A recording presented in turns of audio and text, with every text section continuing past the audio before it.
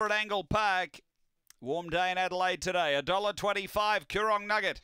Box 8 the favourite. We're ready.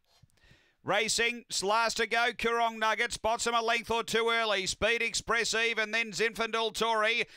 Covering a lot of ground there, Coorong Nugget, as Sally Noggin slipped up on the inside. So sorting them out, Expressive got away. Sally Noggin, then Coorong Nugget. 3 away, Australasian Art. Then came Dakota Hummer and Zinfandel Tory off the back. Expressive by 3. Coorong Nugget trying to bridge the gap and then Sally Noggin on the turn. Expressive ran wide. It's clear of Coorong Nugget though, and Expressive all the way.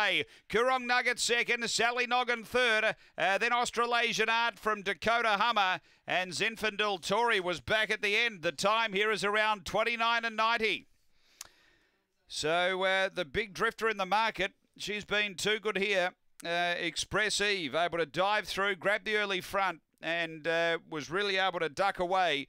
Did wobble a bit on the home turn, but had a really nice margin and held it comfortably to the line. 2, 8, 1 and 5. Expressive for Kieran Corby. Number 2, the winner. Coorong Nugget, he was a bit sluggish out. He was 4 deep on the home turn exiting, and then he found the rail and made some ground for Cameron Butcher. And third going to 1, Sally Noggin for Ray Fewings.